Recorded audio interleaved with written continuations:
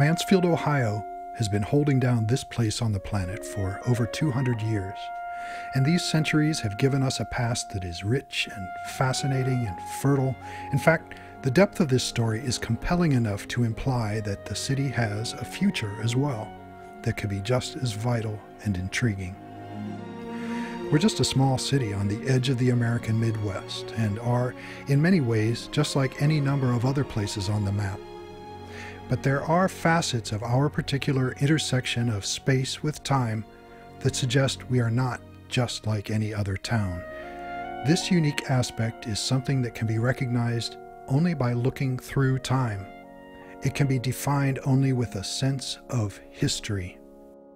There's something about this place that has imbued it with a creative quality of genesis, because you'll find that over and over again in our story, different people and different ideas that were born in Mansfield eventually came to impact the nation and to change the world. Let me show you what I'm talking about. It started from the very beginning of our town, when Mansfield was barely even on the map. One of the first people who showed up here in the forest was a man who became an American legend. As John Chapman, he was local folklore. As Johnny Appleseed, he's still known all around the world 200 years later. And he's more than just a page in history books. He's a bona fide American myth, engraved on the national soul as a patron saint, a cultural icon, and a part of who we all are. But his legendary shadow was cast from here, from Mansfield. He spent more time here than anywhere else in his wandering life. The stories they told about him in books all took place here. And when Life magazine wrote about him, they sent their photographer to Mansfield. He's not just our interesting historical character. He helped shape the character of America. Daniel McFarland Cook had a mind that never stopped turning, and when he was a young man working in a sugar camp, he focused his intellect to understanding the science of unlocking the sources of sugar. He devised a new method to boil sugar sap from maple or sorghum in a large shallow trough, and it worked so remarkably well that once the apparatus was perfected, anyone could see the genius of its design, and Cook's evaporator was in demand from coast to coast. At that point in America, all the sugar came from southern plantations. So when the Civil War cut off that supply, Cook's evaporator made it possible to develop a whole new agriculture of sugar in the North.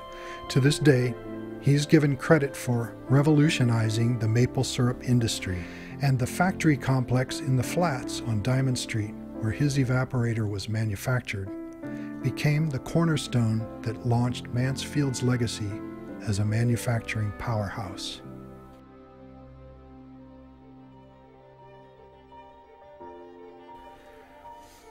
Frank Nail grew up in Mansfield with a generation of young men who went off to fight the Civil War, and he survived with men who were deeply damaged and haunted by the war.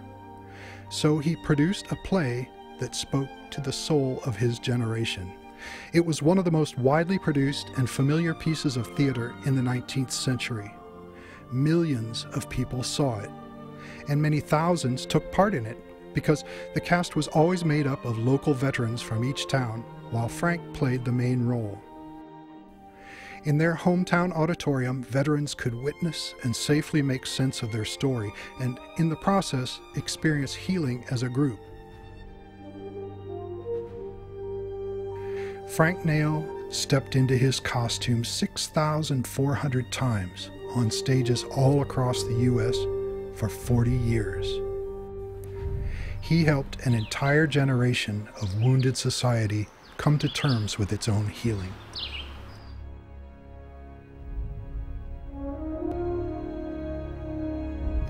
Frank Lahm was born on South Main Street, and he was born to reach the sky. He became famous at the age of 28 when he represented the United States in an international balloon race. As the very first world's champion balloonist, the entire country embraced him as a national sports hero. It earned him the opportunity to become friends with the Wright brothers, and that was how he essentially started the United States Air Force, when he talked Theodore Roosevelt into investing in the Wright brothers' invention. Before LAM, U.S. aviation meant signal balloons, and after him, it meant winged flight. Here was a man who changed the world and measurably advanced the limits of what is possible. Mansfield has been proud to honor him with a hometown airport.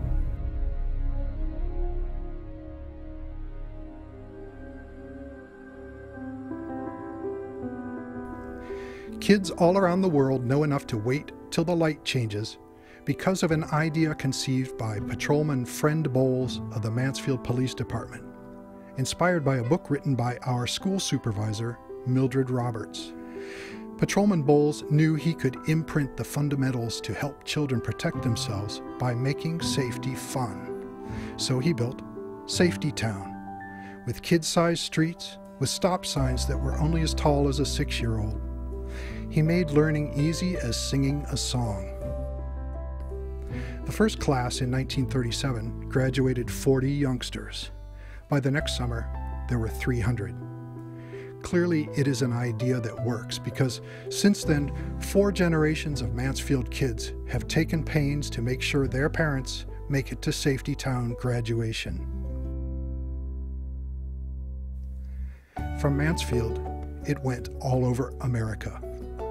Safety Town is such a perfect, flexible idea. It can be done anywhere. There are Safety Town programs indoors and outdoors in 3,500 communities in the U.S. and in 38 countries outside our borders. Children all around the world are more likely to become adults because of the little stoplight in Mansfield.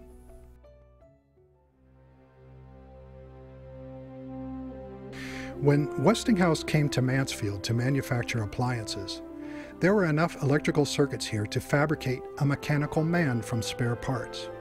He was a little crude, but a second generation imagined for the World's Fair turned gizmo science into a more lifelike mechanical man named Willie Vocalite. He was, at the time, no less than a wonder.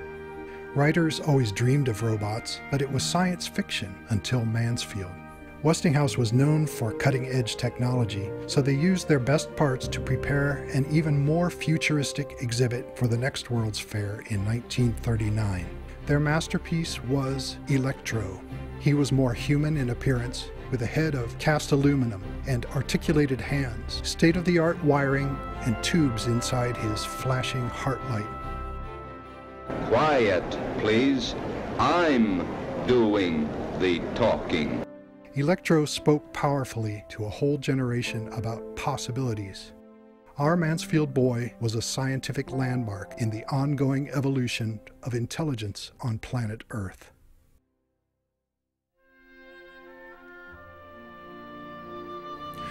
When Louis Bromfield was growing up on 3rd Street, people knew he was smart, but they had no idea that he would grow up to be a best-selling author and a Pulitzer Prize winner. For a whole generation of Americans, he was the national storyteller, selling millions of novels, and a man who was known all around the world when his books were made into blockbuster movies. Bromfield is special to us, not only because he was born here, but he wrote about here, and he made here his point of contact with the world. Even as a celebrity in Europe, he wrote stories about Mansfield.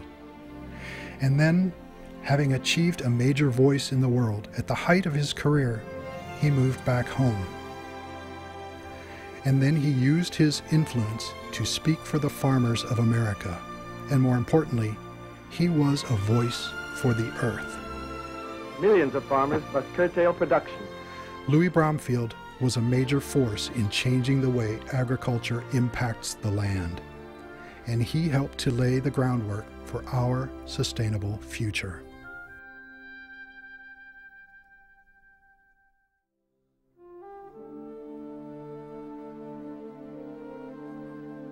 Each of these people changed the world. and there is only one thing they all have in common, and that is Mansfield, Ohio. You may think that because this film is focused on history, that it's all about the past, but it's not. It's about right now.